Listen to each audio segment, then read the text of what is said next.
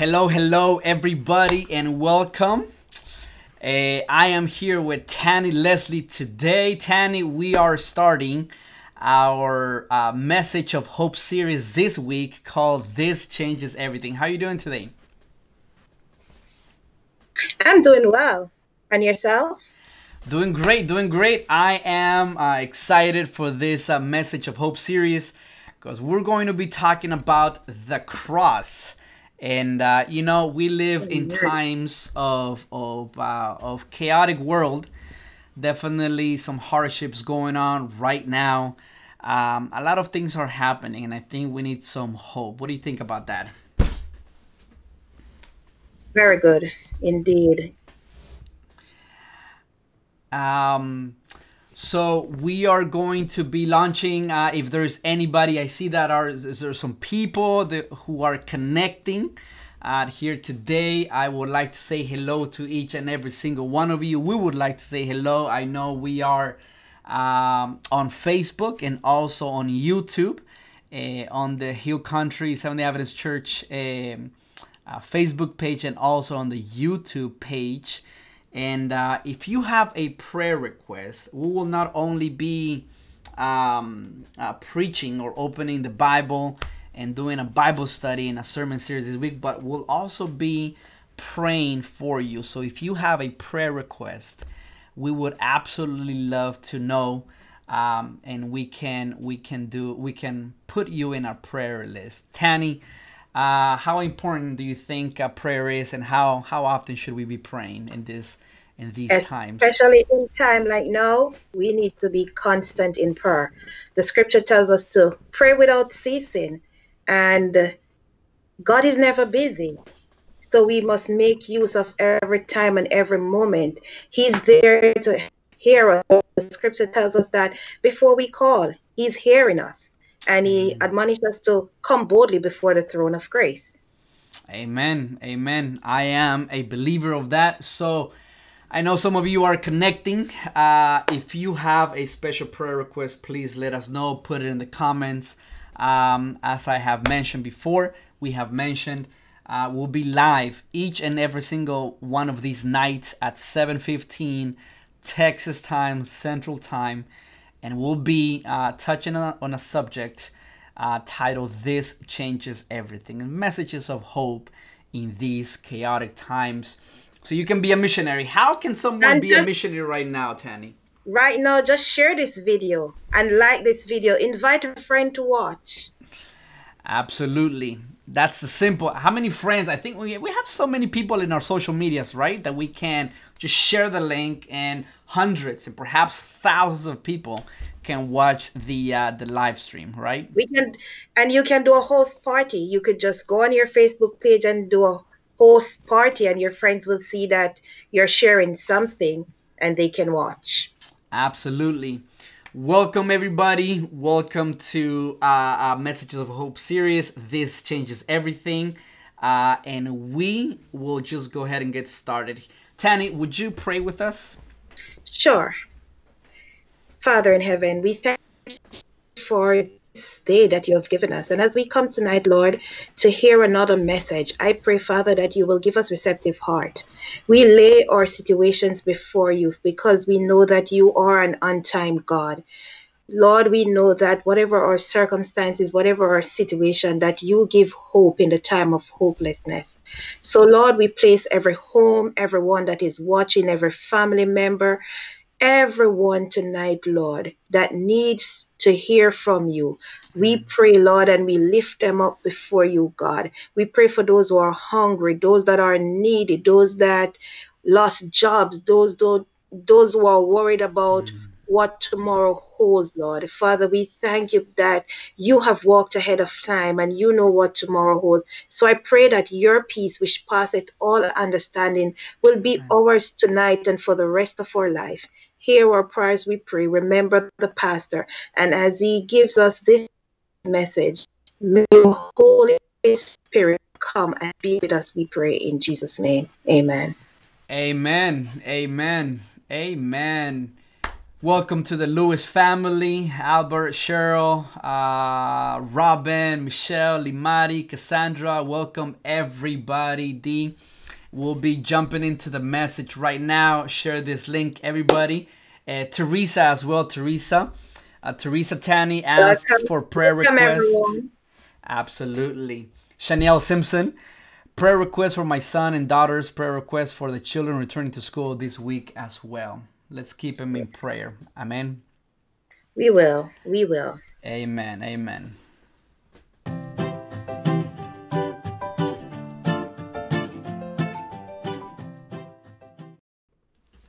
Thank you, Tani. Thank you, everyone, for joining us here tonight in this series, Messages of Hope. I am hopeful, and I know for sure that the word of the Lord never comes back void. So tonight, you will receive a blessing. And each and every single day of this week, I am hopeful, and I am sure that God will also bless you and your home and your family. I'd like to open the Bible today in the book of John, chapter 1, verse 1. And scripture says the following: in the beginning, there was the Word, and the Word was with God, and the Word was God. This same Word was the one who spoke things into existence. In the beginning, God created the heavens and the earth. Let there be light. Let there be a firmament. Let there be dry land. Let there be the stars, the sun, and the moon. Let there be animals in the sea. Let there be animals on the land. Let us make man in our image according to our likeness, the Bible says. Now, there are two instances where I believe God pours out his love for humanity. One in creation week, and two at the cross. God speaks everything into existence, but God gets his hands dirty with mud to making his masterpiece in the creation week. Not only he takes his time into making mankind differently, but now creates one additional day, the seventh day of the week, to spend time with his children. But then the fall occurs, right? The fall occurs. Evil enters this world. Disobedience happens. Death happens. Lies, tears, and fear, and sickness, and killing, and envy follow. And things get really bad so quickly that God wipes out humanity and even the animals with the flood. Genesis chapter 6 verse 6 says, so the Lord was sorry he had ever made them and put them on the earth. And then it says this, it broke his heart.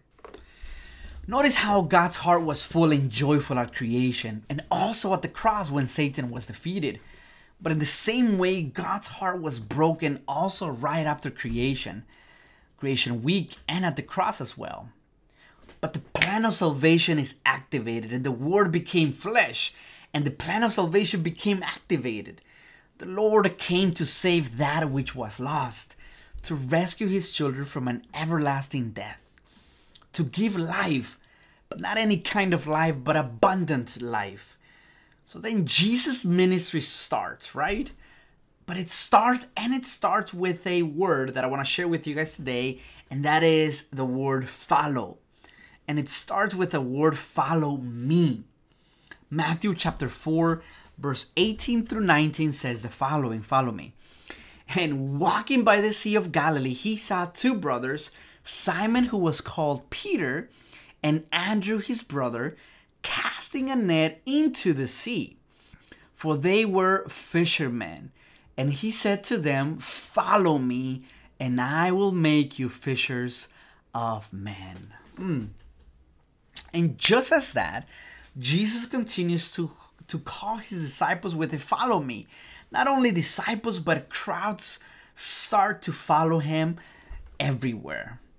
And in Mark chapter 15, verse 41, the Bible says that when he was in Galilee, they used to follow him and minister to him.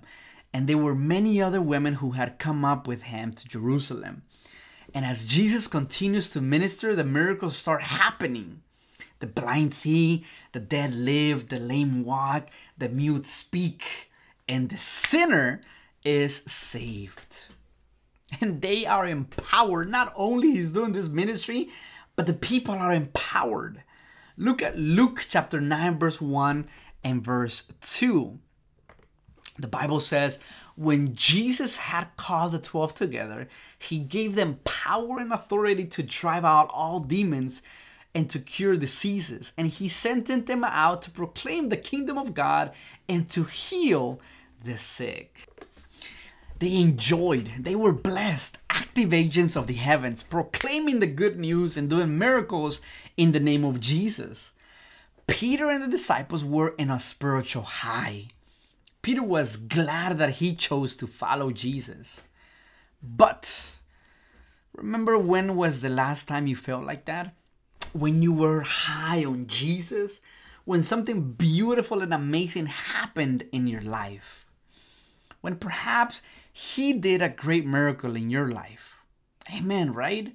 But wait a second. We all know that in life we experience highs and lows, right? Not only in our everyday life, but also in our spiritual life, right? Well, this happened to Peter too. John chapter 13, verse 36 to 38 says the following. Simon Peter said to him, Lord, where are you going? And Jesus answered, where I go, you cannot follow me, but you will follow later. Peter said to him, Lord, why can I not follow you right now? I will lay my life down for you. Jesus answered, will you lay down your life for me? Truly, truly, I say to you, a rooster shall not crow until you deny me 3 times.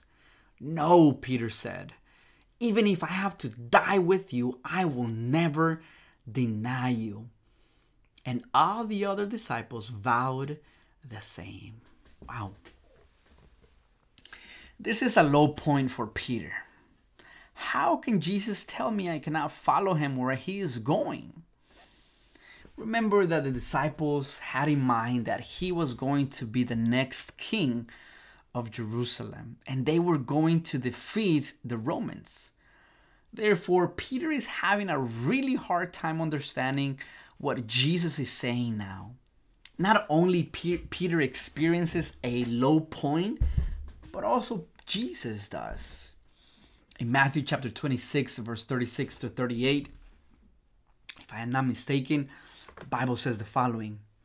Then Jesus went with them to the olive grove called Gethsemane. And he said, sit here while I go over there to pray. He took Peter and Zebedee's 2 sons, James and John, and he became anguished and distressed. And he told them, my soul is crushed with grief to the point of death. Stay here and keep watch with me. You don't see Jesus very often asking for companionship, right? In fact, Jesus often retracts from the crowd to be alone.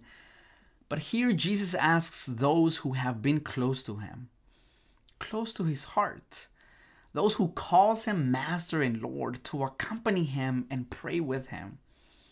And here he is. And here is a fact. We need each other, right? We need each other. But there are times when people are not there for us. And when we don't come through for one another, God will send an angel from heaven to strengthen you. The book of Luke, chapter 22, verse 41, says the following.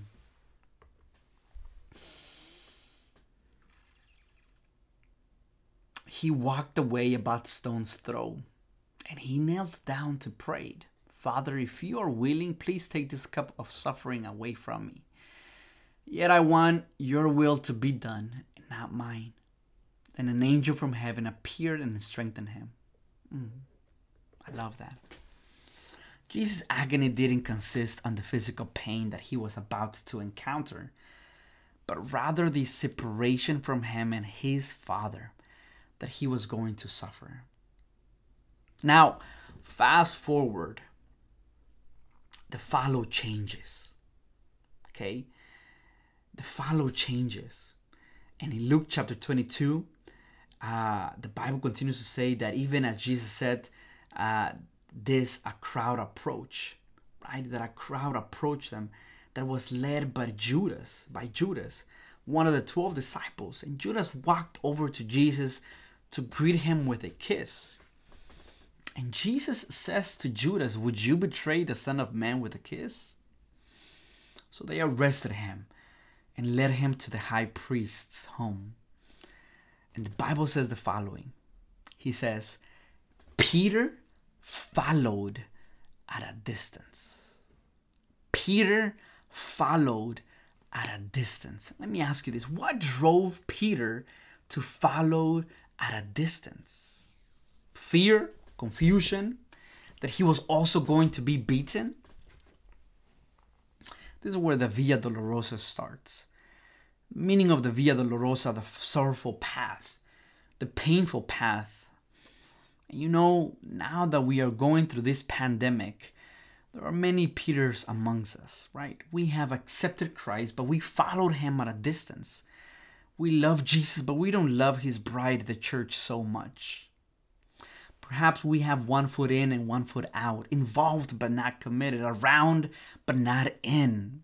And if we are in, we're also out.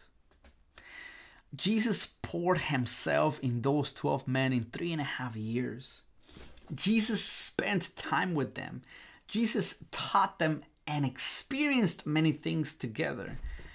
But when he needed them, they weren't there for him. Not only that, but one of them, Judas, went the complete opposite side. And Jesus still loves them. And that's why Peter weeps when he hears the rooster crow.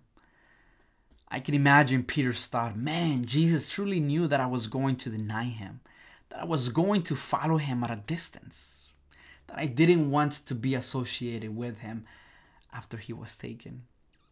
And even so, he still loved me and accepted me. Did you know that there is nothing that you can do in this world that'll lead the Lord to love you any less? That's the power of the gospel. No matter how far you are following him today, so great is the love of God that you get to a point that you don't want to follow him at a distance anymore. You get closer to him. I want to remind you today that Jesus loves you.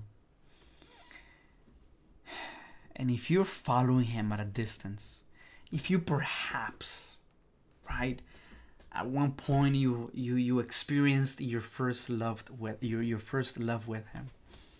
You were in a spiritual high. Perhaps right now you're in a spiritual low, just like Peter was. Just like Jesus had not his spiritual low, but his low moment in the Garden of Gethsemane. That God the Father had to send an angel to comfort him.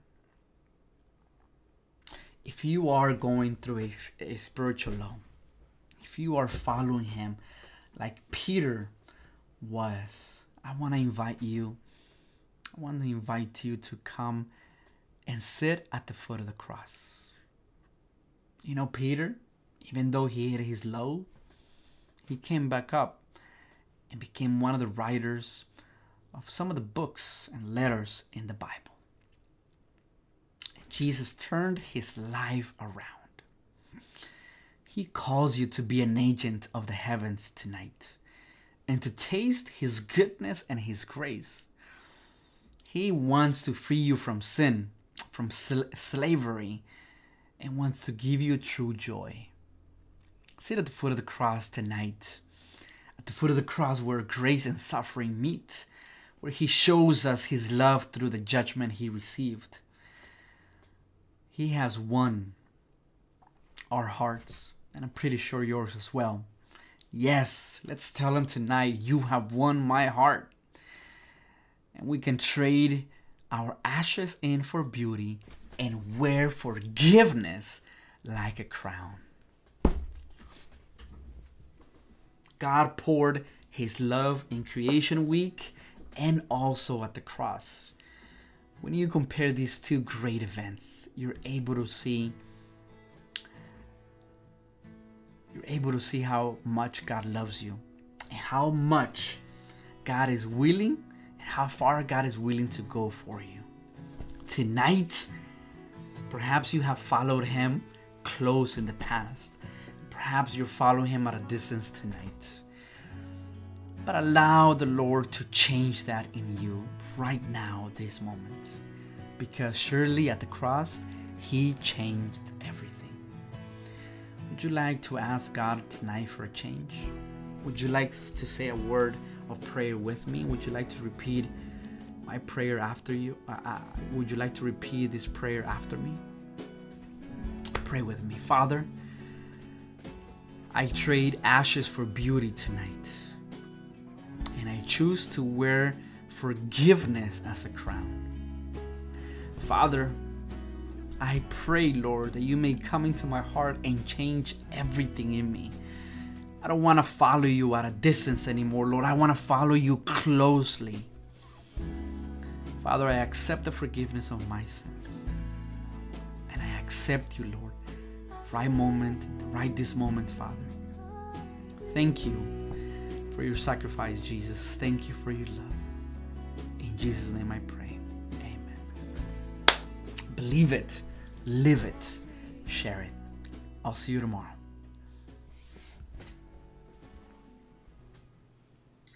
We have just listened to another powerful message.